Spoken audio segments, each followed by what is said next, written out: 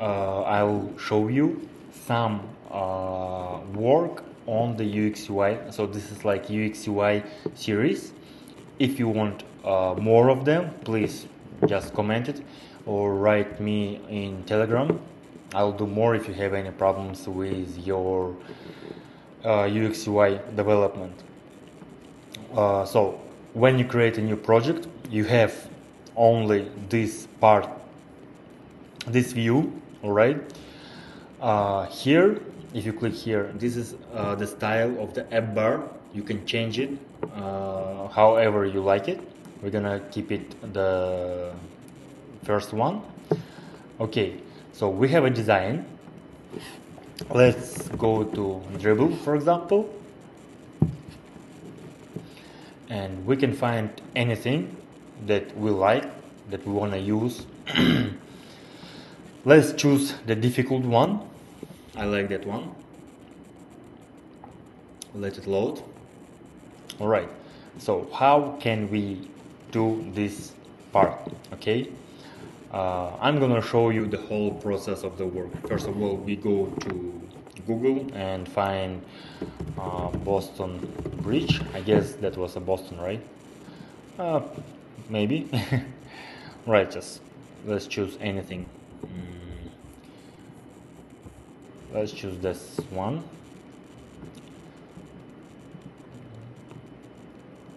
So I save it.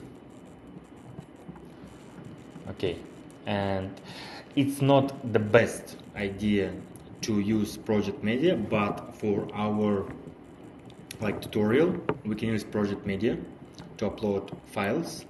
Usually we use project media only to upload your logo and splash screen. That's it.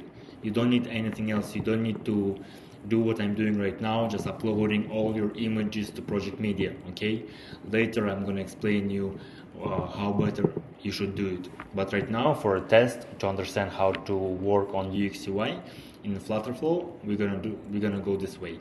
So alright, so I have a media here. I click on it and I save that link. I copy that link and I go back to our UI builder. Let's delete this column and we take a stack element and drop it on our page. Okay, and into this stack, on top of the stack, I drop an image. Okay, so what is stack? Okay, if when you use stack widget, what we can do, I can drop as many widgets I want to. For example, let's change the width and height of the widget on 100% and see the images. So see, like I can drop here as many widgets as I want to, and I can put them anywhere I want. This is the bad idea for those people who think that he can use only stack to build this page. All right, this is a stupid idea, guys. Seriously, never do this, because it's not responsive. For example, I choose iPad, I choose your PC, right, monitor, see how it's working. So yeah, we just use the normal phone, and I delete all the images except this one. So you see, if I click on the image, I see horizontal alignment and vertical alignment. I can play with it, and you see how my image is going up and down. So I delete the horizontal alignment and vertical alignment, and now my image is on the top left side. What I need to do, I need to take the image and set the width and height of the image on 100%. Like percentage, alright? Not pixels. Why percentage? Because if I'll start changing the screens, it's always 100%. Always. Whatever it is, whatever I'm using. Alright, so we have the image here. And when we copied this path here, I can put the path over here. Okay, this is one of the ways. When you use your project media, Alright, you can just image type here, network, you change to asset and choose your asset image.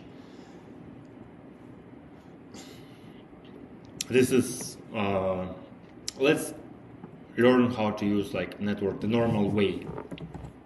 Okay, so alright, we have a stack here. On top of this stack, I want to drop a column. Alright, so when do we use column? We use column when we want to make a design from top, from this part until the end. That's when we use column. Alright, let's see on the design. At the left side we have some type of points, and at the right side we have a logo. Alright, so if we drop widgets horizontally, then we use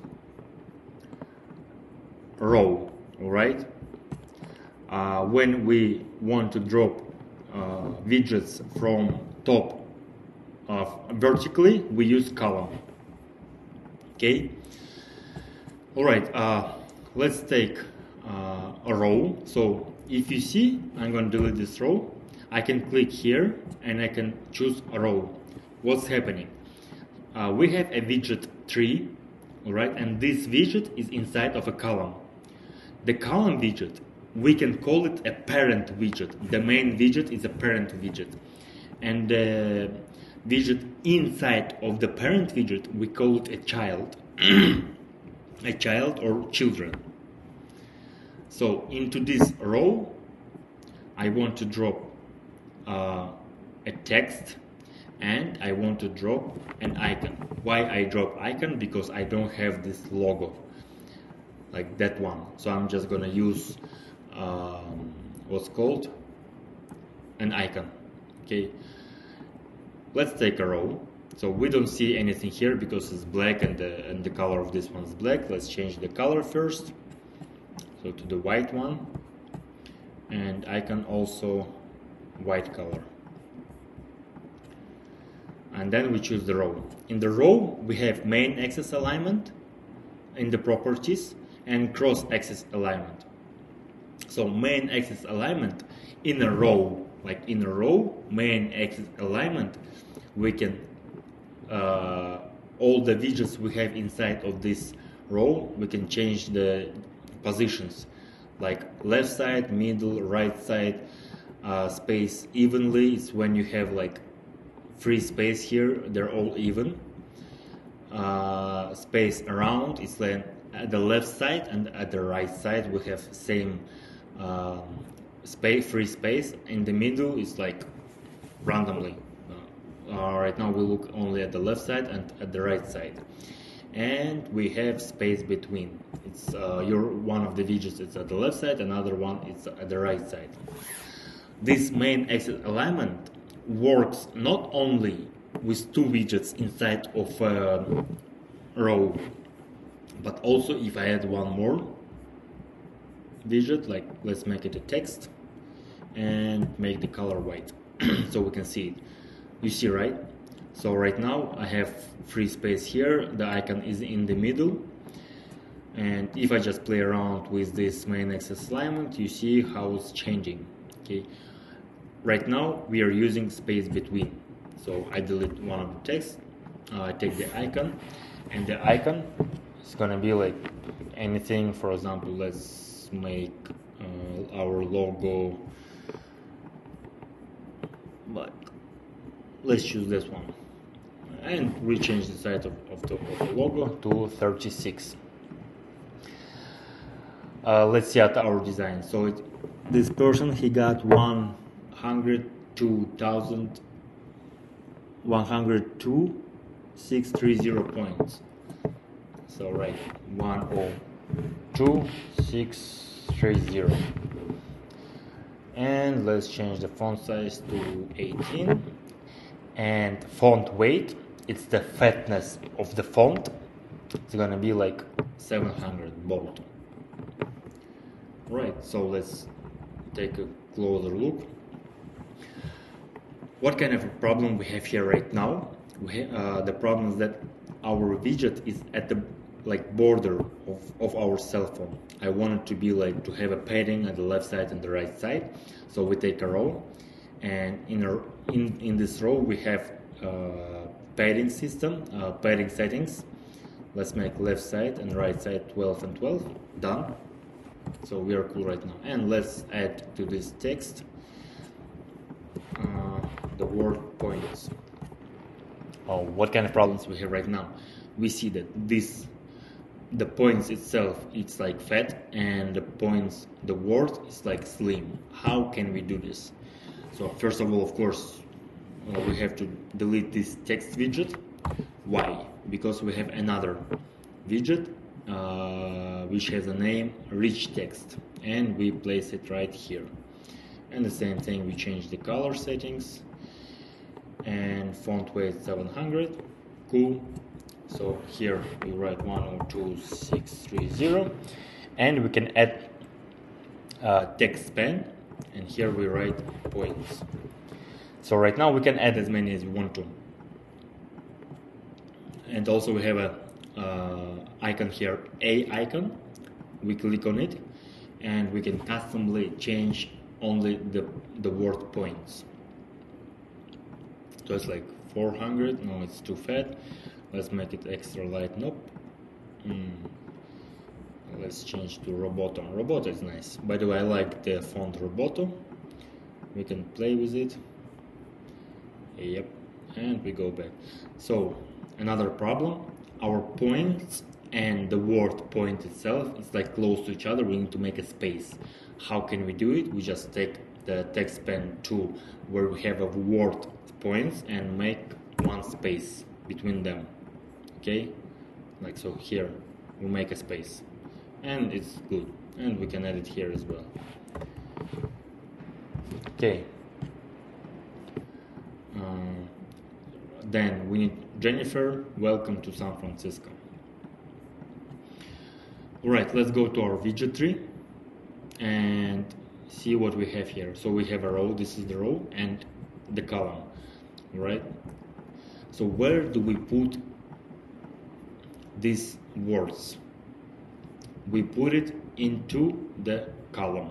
All right? So like we have one child here, which is going to be text. All right? And let's make it like white. And change the text itself. Let's write Jennifer. And let's change the font size to 28. Font weight, everything else we keep the same. Font family, that's what we change, because right here we have a different totally font. Let's find this font. It has a lot of fonts, but we need at least something similar. Unfortunately, we don't have anything similar to that one. And then we can choose, let's choose railway, and we put the styling, Italy styling, that's fine. Jennifer, comma. Okay, next. Welcome to San Francisco. Let's add one more text. Yes, we can make it like as before, with the rich text, the one that we used here, but as we will have one more extra like space to make it like 3 lines, so it's better to use different text widgets itself. So the font weight is gonna be bold, color is gonna be white, and the font size is gonna be 24, and we just write welcome to, press enter, San Francisco. Welcome. Done. Same problem as before. We need more space. We need a padding. What we can do? Yes, we can take the padding and add 12 here and 12 here. One of the it's not like a problem, but what I like to do, let's take the row refresh the paddings, delete these paddings, and delete the paddings here as well in the text widgets. Okay, take column and add padding inside this column, and fine, cool. It's like so. Right now we have, if we want to change the padding, we change the padding only here, not for each widget. All right. Then we need to make this type of design. How we can do it